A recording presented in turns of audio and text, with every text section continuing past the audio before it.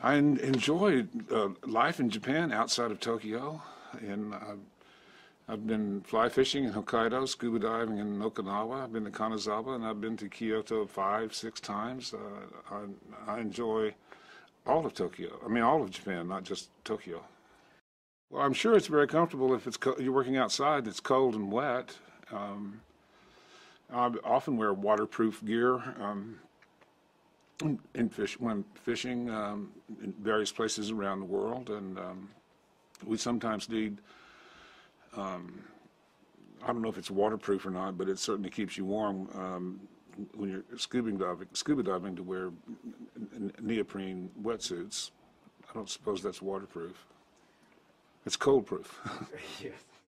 I have a great deal of respect for the people of Japan who make their living fishing, and I love the way they love what they do.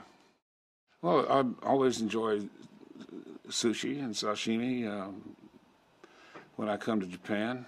I don't know if I have a favorite amongst them.